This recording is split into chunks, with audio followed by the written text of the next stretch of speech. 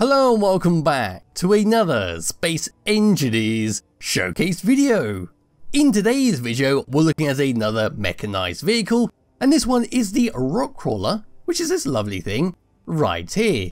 So this is a small compact mechanized spider that will walk around on a planet and even shoot enemies with its two rocket launchers at the front there. Pressing F10 and finding the rock crawler in the spawn menu. There we go, this thing is 412 small blocks using the Decorative Block number 1 and number 2 DLC packs, as well as the Wasteland one, just for some additional decoration.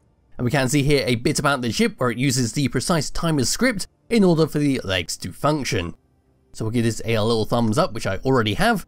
Move around to the very front, tell my character to bugger off, there we go. And we'll just get a bit closer. So at the very front here, this is what we get. We got ourselves a industrial cockpit to drive this thing around. To the left and the right of that, a rocket launcher to blast your enemies with.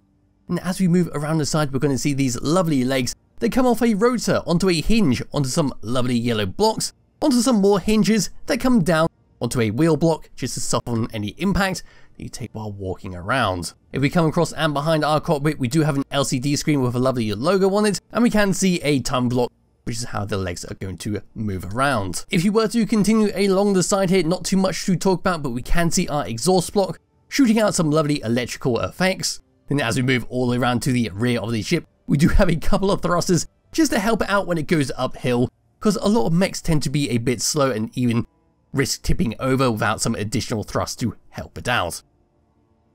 Yes, we do have an ejector there just for some additional decoration. Then as we move up and above there, there's our exhaust blocks, and we can see our barred window blocks just hiding up a few things. So we've got a projector block, which is how we're going to project out some lasers, which is going to be our laser sight.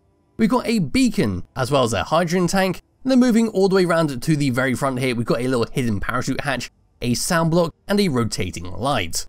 If you were to drop down and come underneath the spider, not too much to talk about, but we do have a sensor block, which is part of a detect enemy sequence, which I'm not too sure what it does. I played around with it for a bit, but I still don't know what it does, but I'll talk about that a bit later on.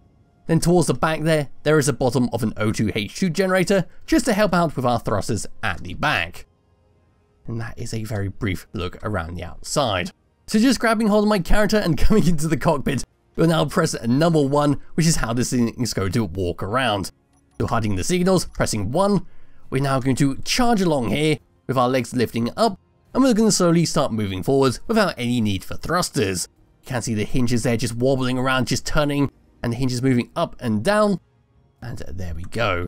If I just turn that off and press number 2, this is the block that I'm not too sure about. If I hover over it, it says it destroys enemies, and when I activate it, a remote control block takes over the ship, and nothing much happens.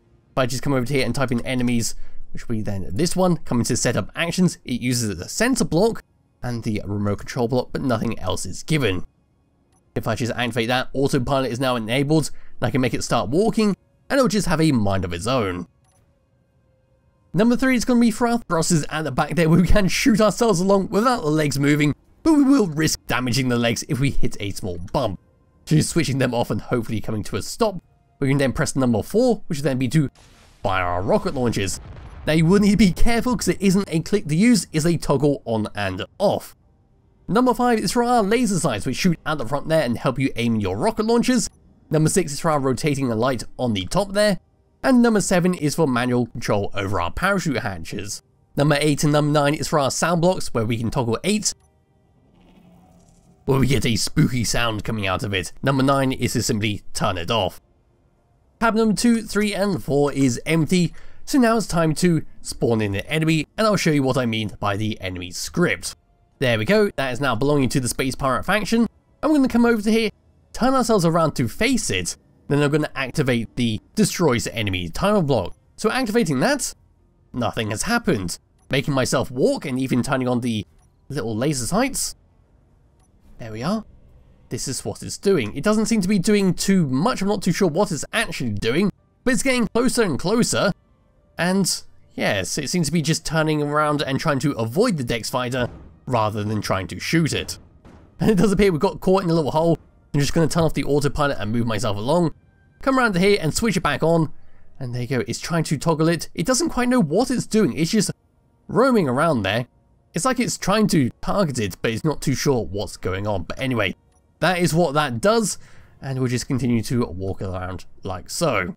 But that is it for the rock crawler mechanized spider. It's a fancy little mech just to roam around in and have a bit of fun with, and there'll be a link to it in the description below if you do wish to download and play around with it yourself. So anyway, thank you all for watching, and I'll be back with another video some point soon. Bye bye.